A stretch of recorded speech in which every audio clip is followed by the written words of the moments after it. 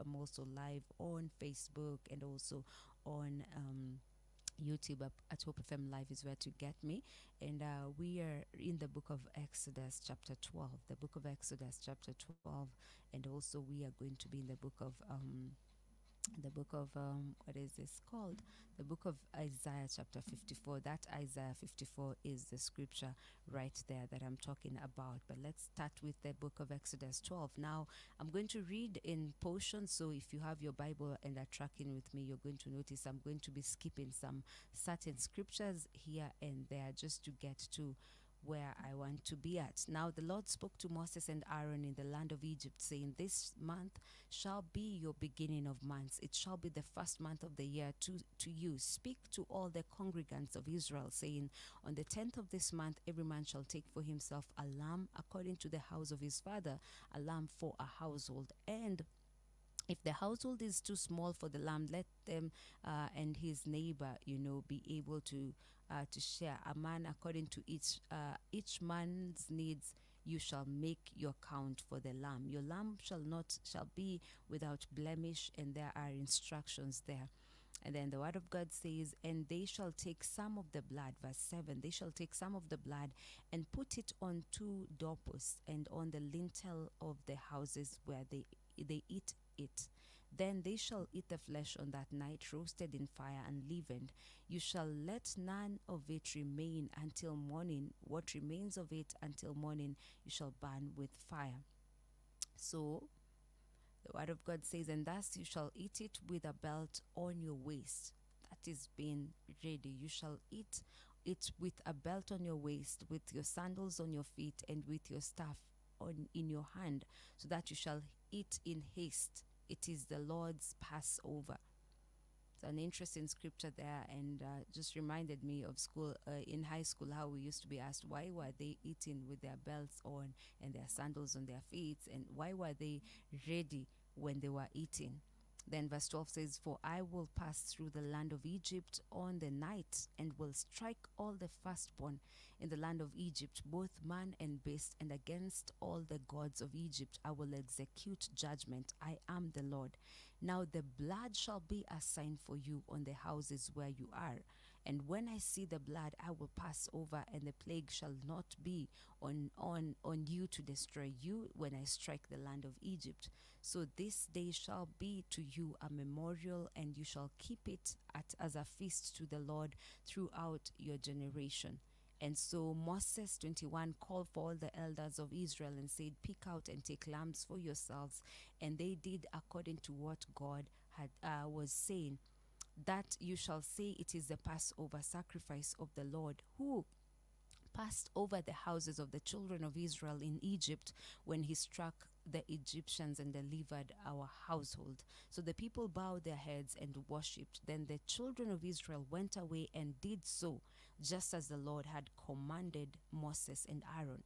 29. And it came to pass at midnight that the Lord struck all the firstborn in the land of Egypt, from the firstborn of Pharaoh who sat on his throne to the firstborn of the captive who was in the dungeon, and all the firstborn's livestock. And then Pharaoh, he called for Moses and Aaron by night and said, Rise, go out from among my people, both you and the children of Israel, and go serve the Lord as you have said. And also take your flock and your herds as you have said, and be gone, and bless me also. And the Egyptians urged the people that they may send them out of the land in haste. It was a quick sending, like, just go, leave us. The book of Isaiah 54 verse 2 says, Enlarge the place of your tent, and let them stretch out the curtains of your dwellings. Do not spare. Lengthen your cords and strengthen your stakes, for you shall expand to the right and to the left, and your descendants will inherit the nations. The word of God saying, enlarge the place of your tents, and let them stretch out the curtains of your dwellings. And as says, do not spare. Lengthen your cords, for you shall expand to the right and to the left. And the word of God, as I was just reading the word of God, I realized that, for certain things, in fact for all things, it's very important that you and I make room, because the blessing is truly coming. And this story about the children of Israel, this was the last plague.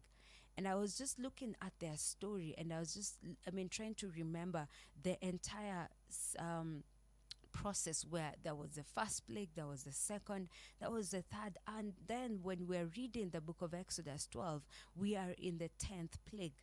And even in the 10th plague, it's interesting that they still have faith in God. They still have confidence in God, because I was, for people that are going to be rescued from a place of bondage, you'd expect that, when they cried to God, they were crying to God and said, send deliverance, because they are suffering in bondage. And you would expect that because of the plagues coming, day 1, day 2, they would get so used, and they would be sure that nothing is ever going to come forth. It's like these plagues look like a joke. They look like, they are miraculous, yes, but none of them has produced so far. None of them has happened to a point where we can say, now we are leaving Egypt, or now we are leaving bondage. And so, and in fact, the first time that Moses appeared to free them by the word of God, the word of God says that the taskmasters, they added even more labor. Say, these people, it seems like they're idle, and that's why they have time to talk about freedom and live in bondage. And so it actually worsened. So for them to get to the 10th plague, and God is giving instructions, and he's saying, now you kill lambs, and after you do that, spread that blood on your doorposts, because an angel of light, an angel of life and death is going to be, an angel of death is going to be visiting. And every place that there's not smeared the blood, then there's going to be death of a firstborn. And I'm looking at them being told, God telling Moses what to do, and Moses calling the elders and the children of God, and they listen. And they not only listen, but they execute. Something within their hearts was telling them, God is going to save us. Something with even you right now, you could be in a place it's very tight, it's very hard, but there's a conviction that always tells you, you know what? God is going to come through.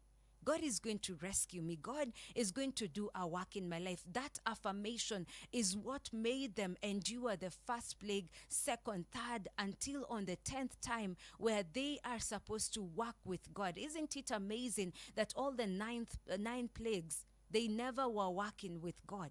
But on the 10th one, God needed their cooperation. It's very important that you mature in Christ and in the things of God, to know where you're supposed to come in as a co-worker together with Christ Jesus.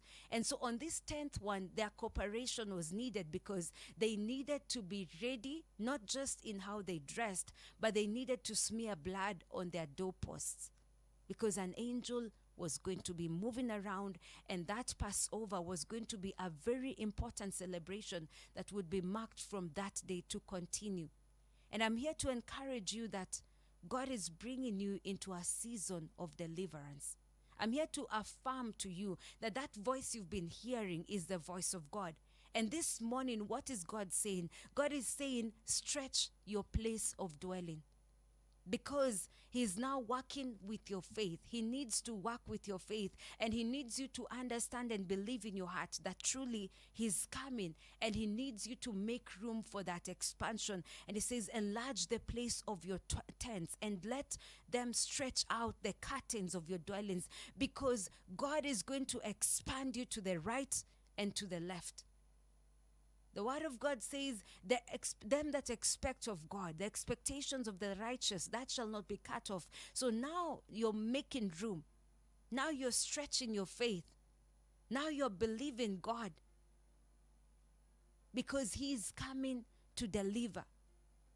And this morning he has reminded us in his word, the book of Psalms 66, he has reminded us that he surely listened. That prayer that you made for him to deliver you, everything that you've been seeing has been working together, leading towards the miracle.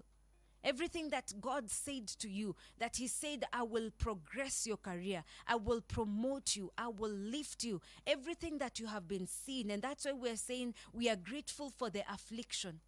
Everything that you have been seeing has been a sequence that God has been using, Whether the devil put it out there or whether it is God himself, God has been using, he has a way of using things. What you meant for evil, God used for good. God has a way. And so everything is working in a sequence, leading to this 10th plague that is supposed to cause you to walk in freedom. But there's a place for you to do, and there's a role for you to play. You need to enlarge. You need to prepare for that blessing. You need to make room for that blessing. Hannah said to God, God, give me a son, and I will give that son back to you. Making room for the blessing, preparing for that blessing. God, do this for me because I will. She said it, and God blessed her with a son.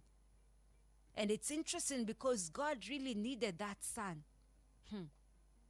God really needed that son to use as a voice in the nation of Israel.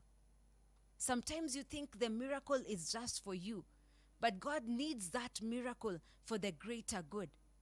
God is using something. God used Joseph in the tribulations and the sufferings he went through. He used him not just to elevate him for him to feel good, but he used him for an entire sustenance of his people.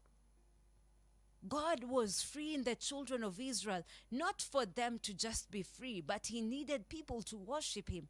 And that's why he kept saying, let my people go so that they can worship the Lord. They can go and worship God freely. God is setting you free, and God is going to answer you because he needs your service. He needs the miracle that he's given you for his kingdom. And so it's always about the bigger picture for God. But I'm here to tell you, make room because the blessing is coming. Make room because certainly the promises of God over your life will be fulfilled. Make room this morning. Begin to be expectant. Stop the negativity. Stop the faithlessness. Stop the hopelessness. You know, feeling like you're about to backslide, feeling like nothing is going to work for you. No, stop that.